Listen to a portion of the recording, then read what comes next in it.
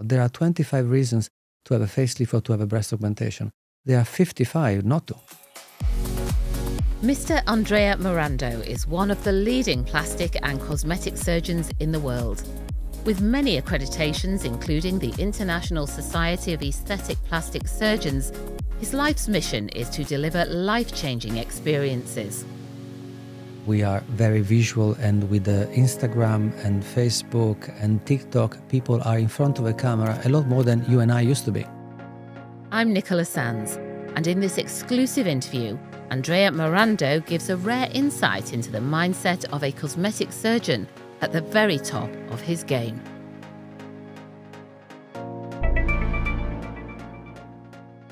Mr. Marando, can we start from the beginning? How did you get into the business that you're in today? I went to medical school in Rome at the Catholic University, and my choice of university was between university and music. I wanted to be a pianist, and the alternative would have been to be a doctor. I am a decent pianist, but I think I'm a better doctor.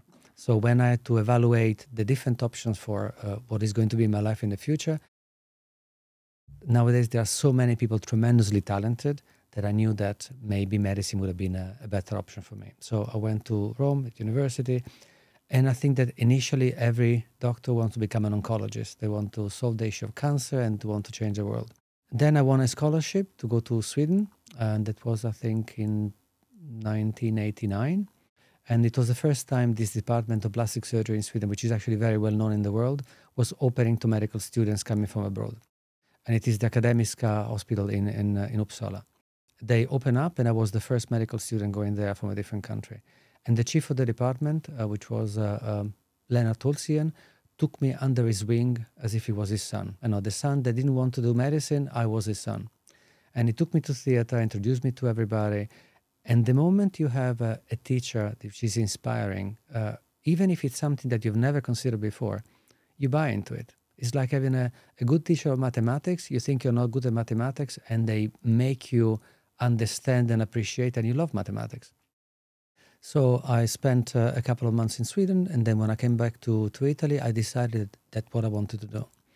And as a pianist, to a certain extent, I could see the interest in using my hands, and you have quite a bit of dexterity if you've been playing piano for a long time. So I came back to Italy, came back to Rome, and I chose my department of plastic surgery. There was a lot of competition because dentistry, plastic surgery, ophthalmology, and orthopedics are specialties which are very sought for. I managed to get into my residency of plastic surgery, and it was 5 years of training. Were your parents in the medical profession? My father was a lawyer, and he was in charge of the commercial custom of one of the large harbors and ports in Italy. And my mother was working for the Inland Revenue.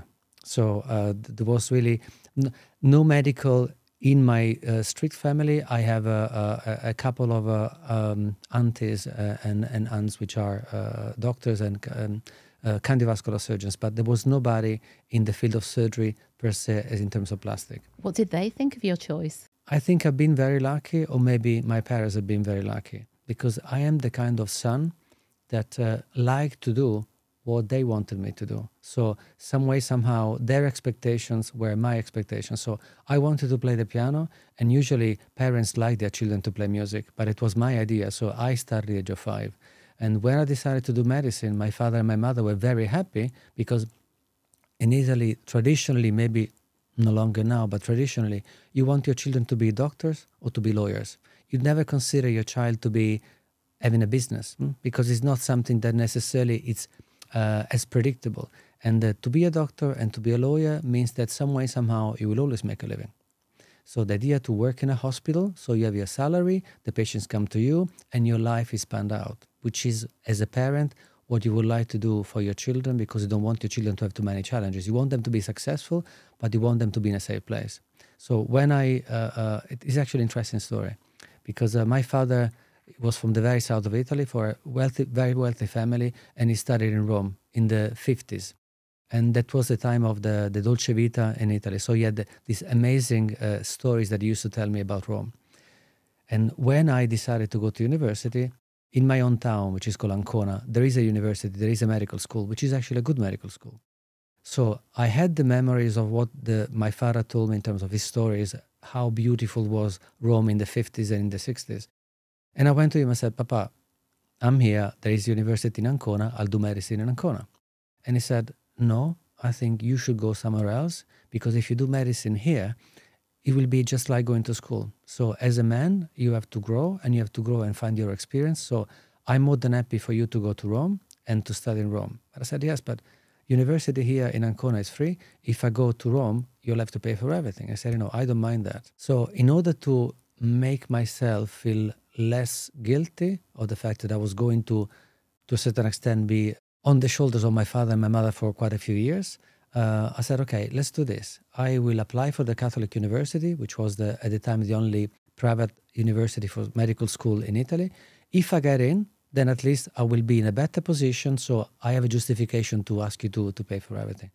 And I managed to get in, so there was no way out, and I went to Rome, and I had an amazing time.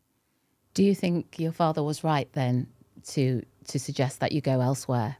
Definitely.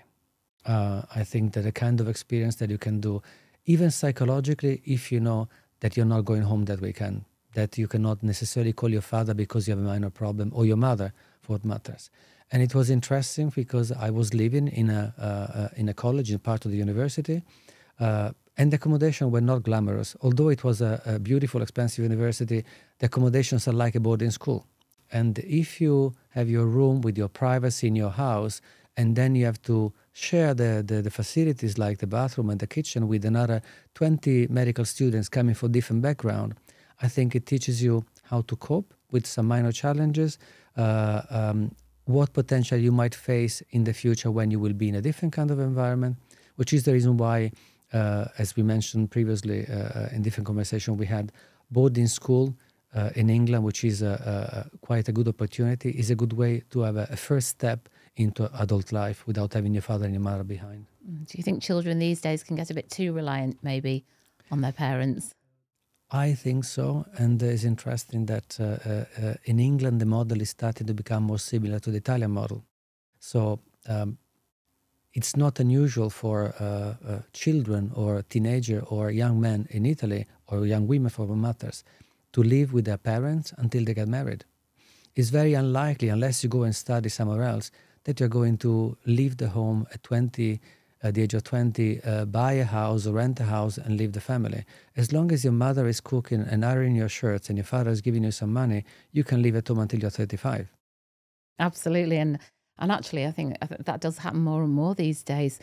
But when you went into medicine, Mr. Marando, it wasn't initially into cosmetic surgery, was it? No. As I said, what made me turn into surgery was experiencing the academic in Sweden. Then I won a scholarship to go to Madrid in Spain, and it was another department, this time of thoracic surgery. And again, another amazing experience, because you can really see what you can do with your hands if you are trained in a certain way.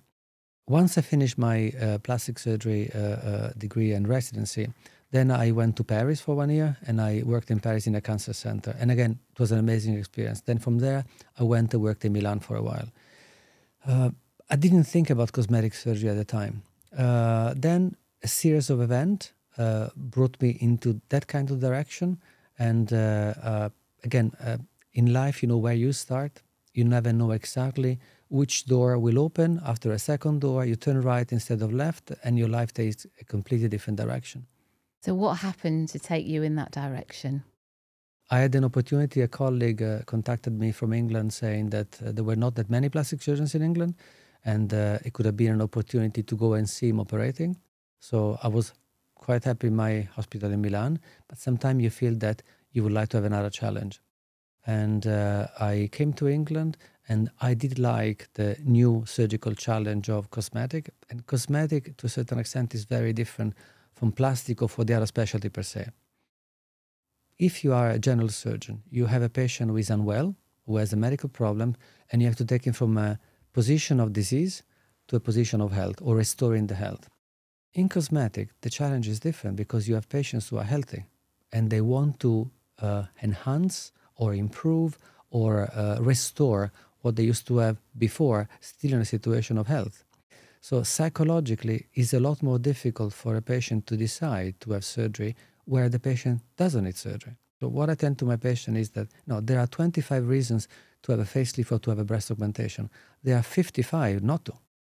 And if you ask your friends, not many people will say that's an amazing idea. It's a personal decision. It's not necessarily a very easy journey because you have to be very convinced about what you're going to do. And surgery has its own risks. So you cannot say that you can guarantee what the outcome is going to be. If the patient has an issue with the appendix or the gallbladder, once the gallbladder has been removed, there is no way back. So it has been done and the problems have been sorted. In cosmetic, there is a level of satisfaction which is not only anatomical, it's anatomical and psychological. As a surgeon, you only have control over the anatomical part. So how much you removed, how much you retightened, which size of implant you have inserted, or the amount of breast tissue you have removed in a breast reduction. But not necessarily this is going to correspond mathematically to how happy or unhappy the patient will be, because the patient will see themselves in the mirror, and depending on how they perceive the cosmetic result, they might be happier or not. So the degree of satisfaction is partially anatomical and partially psychological. Hence, it's very difficult to assess a patient. What is it about cosmetic that you enjoy more than other aspects? I enjoy the relationship that you have to build up with the patients. I enjoy the element of trust. I enjoy the challenge to a certain extent. And I enjoy the fact that in theater, you can achieve different cosmetic results and not necessarily everything is codified. So there are certain techniques to remove the appendix, and there will be 10, 15 that there are anatomical variation. With regards to plastic surgery, there are something like 95 different techniques to reduce the breast. And every patient, under that point of view, is different. So the appendix is usually, most of the time, in the same position. The heart normally is on the left-hand side. There are different kinds of challenges in surgery. But under the surgical point of view, in plastic, sometimes you have to improvise. So there is an element that you face a different kind of challenge that even if you have a lot of experience, you might not have solved before. So you have to stop for a second, assess the situation and say, okay, on the basis of what I learned in the past, how will this impact on the cosmetic result if I do this compared to something else? So would you say cosmetic surgery is more of an art form than other forms of surgery? I believe that there has to be an element because you can be an amazing surgeon on paper, but not necessarily you have the subtle skills that can get you out of certain challenging situations compared to something else. So I definitely believe that you can be a good surgeon in plastic and in cosmetic because you've studied a lot and you practice a lot. To take it to a slightly different level, I think is a combination of a little bit of element of art and a little bit of element of psychology. So you really have to try to get into the mind of your patients as much as this is possible and try to see whether there is any chance that you might be able to make that patient happy. What is the most difficult request you've ever had as a cosmetic surgeon? I have many stories, and I'm not sure that it would be always appropriate to report the stories, but the way patient or people see themselves is different sometimes from the way we see them. And I always put them in front of their photographs to try to see whether what they see and what I see correspond. And I clearly remember a patient of mine many years ago, and I put her in front of her photographs, and she said, it's not me. So what she could see was totally different from what I could see. Wow. It's the same as having a patient who's anorexic, and they come to have a liposuction, you put them in front of a mirror, you see a patient who has a medical problem, and the patient is tremendously slim and unwell, and they see something totally different. So it's trying to guide the patients to a point where the images tend to overlap and say, on this basis, I don't really think I can help you. I remember many years ago, a gentleman came to see me and he was white Caucasian, and he said that he wanted to restore his features, but he said, I'm not a white Caucasian, I'm actually from, I think, Tibet, so he would have had completely different features. And he said that the reason why his feature changed is because he was doing kickboxing, he had plenty of different fractures, so he did look white Caucasian, but he was not.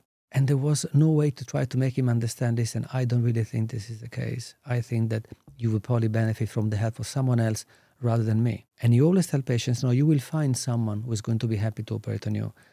But bear in mind that you have to come first. You don't have to follow a path if I'm trying to kindly advise you that this path is not going to take you in a good place. There is always someone who is happy to take you. There is always someone happy to take your money, but not necessarily this is going to be beneficial for you. What is the most popular cosmetic surgery at the moment? I think that I would probably divide them into two. Now, body contouring is very important, and we are very visual, and with the Instagram and Facebook and TikTok, people are in front of a camera a lot more than you and I used to be, because but I definitely come from a slightly different generations, and I started using digital photography maybe in 2001, 2002. So we didn't grow up having a phone in our hands. Now our children can take photographs, videos, and upload them. So everybody has become a video maker or a content creator. So the moment you are in front of a camera, in front of your image a lot more, you tend to scrutinize a lot more. And the moment you're in front of other people's bodies and other people's faces, you always start to compare what you do like, what you don't like. On top of that, there are plenty of filters. And filters can modify the way you look without having to go through that step. And you can say, actually, I would like to be slightly taller. And I found recently a filter that can slightly elongate your legs. I would like to have a different color eyes. I would like to have a slightly smaller nose, a bigger chin, or a fuller breast. I think this does create a lot of insecurity because the parameters of beauty have changed. You know, from the past, when let me think about Tiziano or Raffaello, where women used to be slightly healthier in terms of fullness, to more voluptuous. Yes. Then there's been the criteria of beauty which has changed completely with the supermodel, with Naomi Campbell and Christensen, where women tend to be quite slim. Then there's been the revolution of all the industry that was promoting to a certain extent an anorexic look, which is an unhealthy look. So they try to allow for women and men of every size and shape now to be portrayed as this is acceptable. This is creating a lot of insecurity in the younger generation, and therefore people tend to inspire to be slimmer, or taller, or spending a lot more time into the gym. So it's this has created a different market. And depending on how ethical you are, you can get into the market or be out of the market. So basically, as a society, we're vainer than we've ever been. I think we are more aware of our appearance. Now, I think that vanity per se is not necessarily a sin, as long as you don't have to do anything illegal or anything immoral to fulfill your vanity. I think that looking after our health, which is psychological health, mental health, as much as physical health, is essential. It seems, according to the statistic, that the life expectancy in the Western world is actually decreasing. And it is probably decreasing because of the different issue that we have with nutrition and food and health. So we have to look after what we eat. We have to look after our body. And in the same way, we have to look after our, not only on our engine, if you like, the body of the car we have. And if in order to be slightly happier, you have to look after, your skin, your appearance, your weight, I think is actually beneficial. There is a limit. If you go beyond the limit, instead of being a gift that you've done to yourself, becomes a problem. And would you become addicted? Yes and no. I think it depends on the personality. So I mean, some people do, a minority I would imagine, but, there is such a thing as people getting addicted to having too much surgery. I think to a certain extent it is true. It is true that if there is something that bothers you, you address it surgically or non-surgically, whatever it is, and you have an outcome which is quite close to what you expected, provided that the journey was as pleasurable as it can be. If there is something else that bothers you, you would consider. It doesn't mean you're not happy with your nose, you address the nose, then you go to the chin, then you go to the breast, then you go to the abdomen. There has to be a balance, and to a certain extent, it has to be a conversation between the surgeon or the doctor and the patient. If the patient has an addictive personality and the patient will start to move the target from one place to the other, at some stage is going to be the duty of the surgeon to say, no, I think that this is going to go in the wrong direction. I would really recommend not to do it. So there has to be an ethical responsibility of the medical practitioner as well. Okay, well, for full disclosure, you were my surgeon. I had my eye bags removed. I was very pleased with the result. But I had that done because people kept asking me if I was tired. And I think there's a hereditary issue in my family of eye bags. And I looked in the mirror and I thought, yeah, I am looking really tired and I would like to do something about it, which is why I came to you. For those watching on YouTube, we'll have a before picture and an after picture so people can see the difference. But otherwise, we can describe it. But I was actually amazed with what a difference it made. Is eye bag removal one of your most popular procedures? Yes, I do a lot of eye bag removal, upper blepharoplasty, a lot of facial rejuvenations, and in consideration of the fact that in the late 90s and the early 20s there was a lot of breast surgery, there are many, many women who are coming to the end, so to speak, of the life of their implant, which is on average 10 to 15 years, and they might have had children, their body might have changed, they might have lost some weight, gained some weight, and we all age. So I would probably say 50% of my practice is facial rejuvenation, which is eyes, faces, and neck, and the other 50% is secondary corrective breast surgery. I mean, it's still a very image-based society, isn't it? People do judge on appearance, and that is just a fact, really, isn't it? I am more conscious of my body now than I was in my 20s. I remember when I used to go to university, none of my friends, nobody used to go to the gym. We used to study and nothing else. Nowadays, if you go to the gym at 6 or 7 o'clock in the morning, the generation is from the age of 18 to the age of 70. And the people who are now 70 have decided to try to exercise because it's healthy, and apparently the risk of Alzheimer's disease is diminished of 35% if you exercise over the age of 50. So there are some actual benefit in that.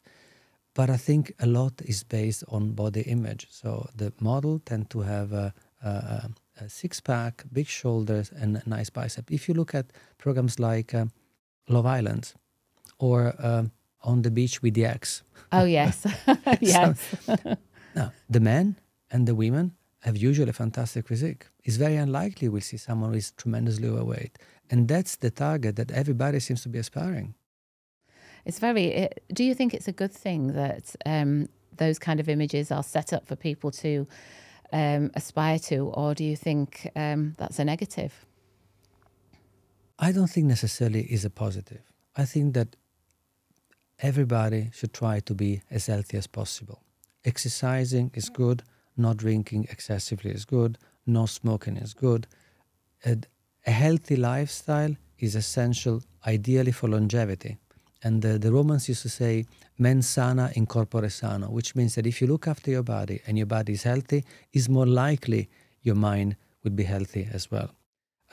Everybody will find their path. So you can be very unhealthy being very slim and very healthy to be slightly overweight. Everybody has a different genetical pattern, and to a certain extent there is only so much we can work on it, but we all have a responsibility for the body that we have. And I was reading somewhere, and I don't know if it is true, that it was Steve Jobs saying that eat your food like your medicine, otherwise you will have to eat your medicine like your food. So, and there is recently programs on Netflix called You Are What You Eat. So we really have to pay attention to our habits, lifestyle, way of living, and how we want to live our later life. If you, on average, in certain parts of the world, you die at the age of 50. Nowadays, thanks God, with the advances of medicine, we should live a lot longer. And so are you saying that surgery or cosmetic surgery should be part of a toolkit, but basically you can't just use it as a quick fix? Yes. You really have to use it as part of a holistic approach, looking after your mind, yes, looking after your body. Yes. You've actually become one of the most successful surgeons in the UK, and one of the most renowned, respected. But obviously that just doesn't happen overnight. Are you quite a disciplined person? My wife might disagree, but in certain environment I am. I mean, I relax in theater and I relax in the kitchen. You tend to keep yourself updated as much as possible. There are plenty of different trends. You have to decide what is actually something you will be happy to offer to your patients. You have to select your clientele. I think that the most important thing is you have to be ethical. So you cannot operate on every patient you see. You have to try to understand what the patient wants to have, why they want to have it, and if there is a way to get them as close as possible to a degree of satisfaction. Complications happen in every surgery, for every surgeon in the world, no matter how skilled you are, as long as the percentage of complication is low, and you always have to reassess your result in relation as well to the other colleagues and the other populations. When I'm operating the night before, I always in bed between 8 and 8:30. I hardly drink, also because I'm on call most of the time. And the moment there is a patient who has any kind of problems, you have to be available for the patient. And I always say that the patients who had some problems of any kind, and you look after the patients, they become your advocate. So the reason why I like to believe I've been fairly successful in my practice is because I look after my patients and my patients look after me. How do you handle the psychological aspect of working at the level that you do? Because it's not just the physical skill, which you obviously have, it's also the mental ability to deal with that level of pressure, I suppose, every day. It's not easy, and not necessarily it gets easier in time, because the moment you have one patient, you have one potential liability. The moment you have 1,000 patients, you have 1,000 potential liabilities. So I try to limit the number of operations I do in a day, the number of surgeries I do in a week, because if you operate every single day on a large number of patients, it's going to be a lot more difficult to handle the patients, to be able to follow the patients the way they deserve to be followed as well. And you have to have some energy when you go back home. Otherwise, you get addicted to work all the time, and you lose your family life, you lose your children. And it is true that I've not really seen my children growing because I was working most of the time. They now see the reason why I was doing it. To a certain extent, it's also educational, because if you want to do something in life, most of the time you have to put the effort and you have to be consistent. So nothing happens in one day. I was listening to a TED talk a while ago, and there was this professor of business, I think at Yale University in the United States, and she was saying, how can success or luck be considered in business? Now, some people say, oh, I've been very lucky, or I have a lot of success. Now, it's not only luck. There has to be something ready for that. And what this professor of business was saying, to a certain extent, luck is like having a boat. You're in the middle of the sea. If you don't prepare a sail ready to take the wind, even if the wind comes, you stay still. So you cannot say, well, I've been unlucky. Well, the wind didn't come, and I understand. But if the wind had come, you had not been ready. If you have the sail ready and the wind comes, then you can catch the wind. So there has to be an element. You have to be a little bit lucky in life. And this probably is taking one road or one door or one turn rather than another. But you have to be prepared to put the work on it. Interesting. I've heard a similar saying that luck is when talent and hard work meets a moment of opportunity, which is very similar to what you were saying. How important is who you marry to being successful? It's tremendously important because, if you like, the biggest ally or the biggest enemy you will have in your life is the person you marry. And it took me a long time to find the right woman for me. And I believe that the reason why, in the end, I stayed in England is because I met my wife. Otherwise, I probably would have left the country, go somewhere else. And Tonya, my wife, has always been my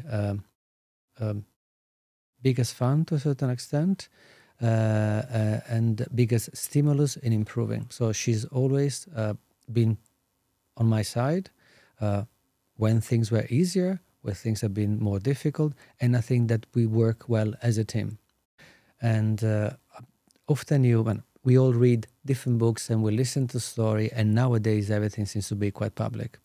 But something which I found very interesting in people who divorced, and high-profile people, is that in a couple, your success is my success, my success is your success. So we work as a team. The same way as Barack Obama and Michelle Obama worked as a team, and they achieved what they achieved that nobody else until then had achieved. If you start to be envious of the success of your wife or success of your husband, this is not going to go very well. So we have to work as a team. As a team we fail, and as a team we win, but we still stay together. Excellent advice. I couldn't agree more in that respect. And speaking of teams, how hard has it been to, I mean, you've got an amazing team around you of people that you work with. How challenging has that been to build that? I think it took many years. You learn to understand the way people think, not if you spend 2 hours with them, because people can lie 2 or 3 hours. The moment you work with them on a regular basis, then you know the people that you would like to carry on working with, or people that you would really like to try to avoid. So I've been practicing for nearly 25 years in England. Often when I was working in different theatre, in different hospital, I had nurses and anaesthetists and other people working in theatre say, Mr. Marando, if you ever open an hospital, I would like to come and work with you. And maybe it was said as a joke, but I've taken notes. And of the ones you wanted. Yes, or the one they wanted. I remember the name of the one I don't want, but definitely I know the one I wanted. And I'm going through my list. I have to say I managed to build up a team of people that I trust with my life. And the experience for the patient has to be the same with me as much as to be with my scrub nurses, my ODP, my recovery nurses, my ward nurses, my receptionists. And everybody has to work exactly the same way. You've just opened up a new clinic. Do you feel you're at a point in time now where everything is going right, everything is as you want it to be, or do you still feel you've got a long way to go? Well, building my own facilities has been a dream for a long time. And I have to say, even in this, my wife has been a driving motivation into this. And the person who is the closest to you, as sees your up and down, is the one who's going to inject you with the trust. And she's the one who said, I think you should really do it. And she's been with me all the way. It's not been easy because it's difficult to find the right location, to the right people to build it. You are going to have the design. And as a friend told me, if you're going to buy or to make your theater or to make your clinic, make it comfortable because it's going to be your grave. And to a certain extent, it's a big commitment that you make. And that's a reflection of who you are and how you got there. I cannot say that the job is done. I think if anything is a new challenge. I can work on what I've done so far. I'm sure there are plenty of other things that I can learn because, as I said, I'm comfortable in theatre. I know what I do. This is a slightly different challenge. But again, as a team effort, I think that I'm very, very proud of what we got and how we got here. Who inspires you, both now and, in the past? I've never been very competitive. And if I'm competitive, I'm not competitive towards another colleague, another couple, friends. I'm competitive towards myself. And you cannot win against yourself. The American model and the German model is that surgeons tend to have their own facilities and they can do their operation, their own facilities, so they're totally independent. I did like the idea to take a bit more control. I love the hospital in which I've been operating in the past, and I still operate there because I think it's always good to be able to offer patients different alternatives. And as I'm welcome, as I work very well in my previous hospital, there is no reason to leave them. But the idea to have full control from the way you answer the phone call, how many times you can see a patient if the patient needs to be seen, the food that it is offered to the patients, the quality of the coffee. It might be paranoid, but I think that attention to details makes a big difference. And maybe that's the reason why I decided to go in this direction. Having that full control, that autonomy, that is your ideal. Yes. In life, you cannot control everything. There are certain things which are out of your ability to control. But at least what you can control, you should try to control. And the more control you have, the less likely is that you find yourself in a situation in which you have to say, no, it's out of my realm of abilities. So the more control you have, at least in that kind of environment. In life, sometimes something has to happen, it happens. In theater and in the kitchen, no, you have your tools, you prepared well, and you know the amount of time that usually take. Then there are some things that are not predictable, but you limit those as much as possible. And if you prepare well, you limit your potential issues. Have you ever had any criticism for the field of work that you're in? In terms of criticism from other people, so yeah, why as a surgeon, why did you choose cosmetic? Yes, maybe, because I think possibly in America Mm-hmm. it's more widely accepted, but possibly in the UK there's still some controversy over cosmetic surgery. Why would you put yourself through something that's not necessary? That kind of thing. Do you experience any Occasionally, of that? yes. I mean, I understand that. I remember in the past, sometimes I had a friend who was a GP and said, no, but why patients would really come and do something and try to address it if it's not been broken? So the idea of if it's not broken, why do you fix it? Well, until this point of view, I mean, mental health is actually very important. Now, you have patients at the age of 20 and you have patients at the age of 82. And I had patients who had generous, large, heavy breast at the age of 70. And I said, I lived all my life with this, and this is impacting my daily life. Now finally I can do something about it. Is it feasible? And I don't have to judge ethically if it is the right decision. I can say, under the surgical point of view, this is feasible, these are the benefits, these are the risks. Are you really sure you want to do this? Do you think this is going to add something to your life? Yes or no?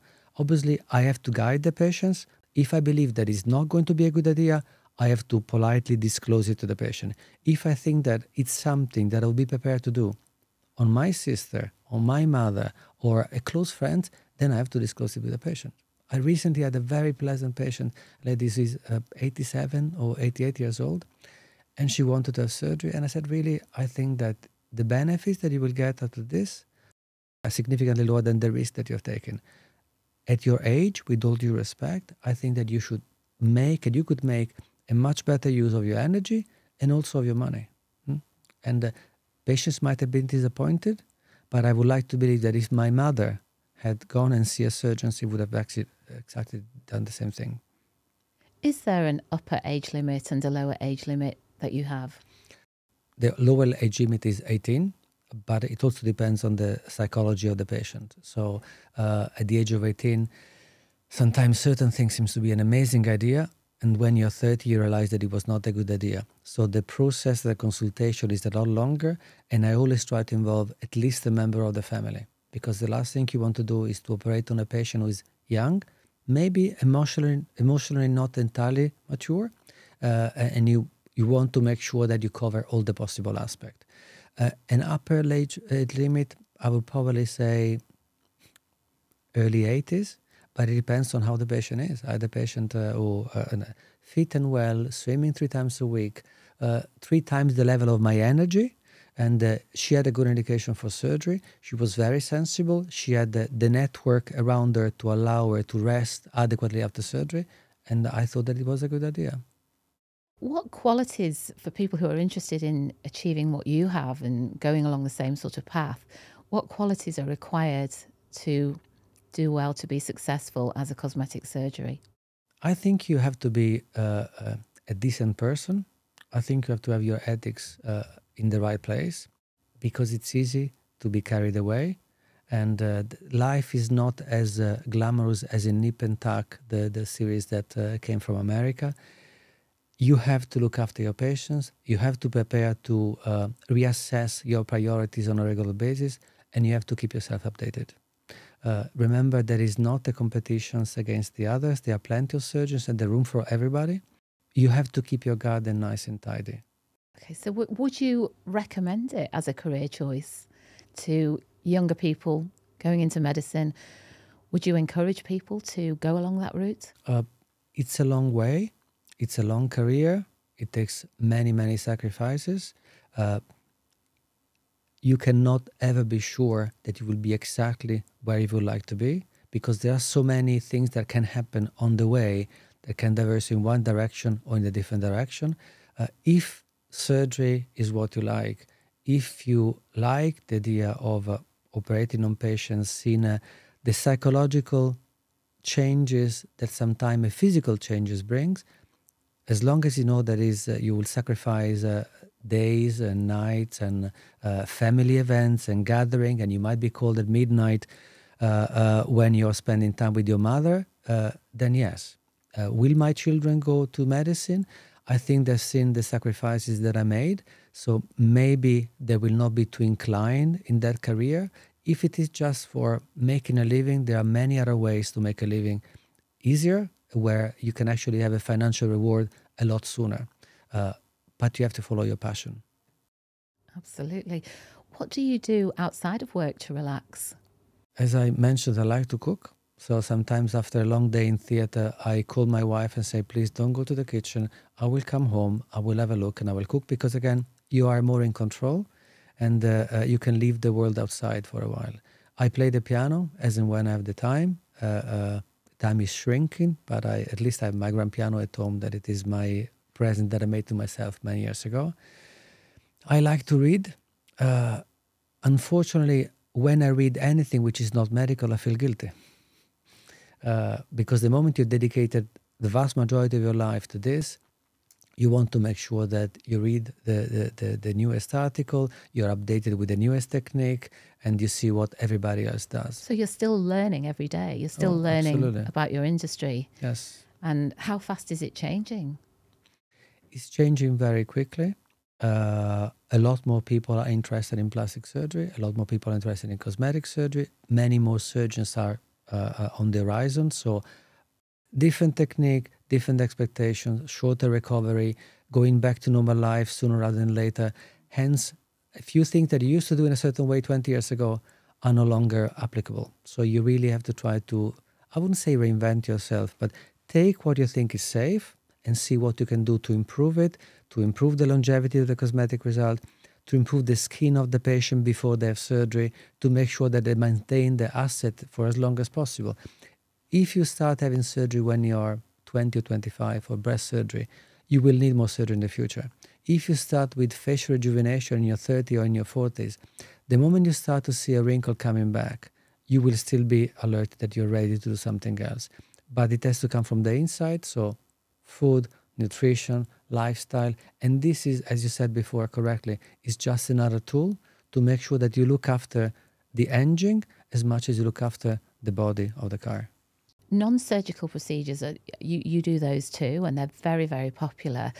But it's unregulated, isn't it, the non-surgical procedures? Do you think as we go forward and more people want these procedures, it will become more regulated? Because you do see online in publications a lot of bad work.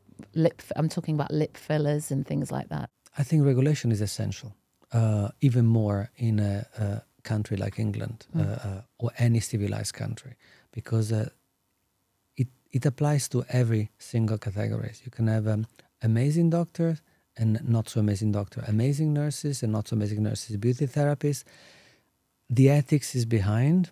The criteria of beauty have changed. So you mentioned the full lips. Some patients love that kind of look, and as long as they're happy and it has been done adequately, that I cannot really criticize. And other people don't really want anybody to notice that they had a slight enhancement. So it's very personal as the approach. But I think that regulating something which is medical is essential, because otherwise there is no end to potentially what might happen. So what are your hopes for the future now? My aim is to continue practicing the way I do, potentially having even more control on what I do. Medicine and surgery and plastic has really taken over my life. So it's very unlikely that unless anything happens to my health, I would really leave completely working. I would love to have colleagues that work with me, and I would love to share the experience. And you always learn and enrich yourself and the others if you compare it. So that having a team around me will be probably my biggest aspiration. And as and when possible, to spend a bit more time with my wife and children. Would you maybe have some sort of academy in the future, to teach others your methods and your learnings and your ways of doing things? I would like that. I would like to have the time and the possibility to pass what I've learned to younger colleagues. And I'm sure that in the same process, you give something and you get something back. It's not very easy to find people who have the same kind of mentality, who are prepared to do something like this. So that's probably the challenge, to find someone who is on my same wavelength, to take under my wings, so to speak, and to share with them, with him or with her, what I've learned, to make hopefully their journey slightly easier. Okay, well, finally, if you could sum up your career so far, how would you do that? How would you sum up what it's taken for you to get to where you are today? How would you sum that up? It has been a long journey. I cannot emphasize how long it has been and how many challenges. Also because to establish yourself in your own country is difficult. Establish yourself in a different country, I think, is even more difficult. I have no regrets. The northwest of England is a beautiful place. With a bit of sunshine and less rain, it would be even better. But I feel that I've been very lucky to be ready when the wind has come, and to have the people around me who've been supporting me all the way through the journey. Okay, well, Mr. Marando, thanks so much for coming in, sharing your journey. It's been absolutely fascinating, and the very, very best of luck with your new clinic going forward. Thank you for having me. Thank you for inviting me. The pleasure has been mine.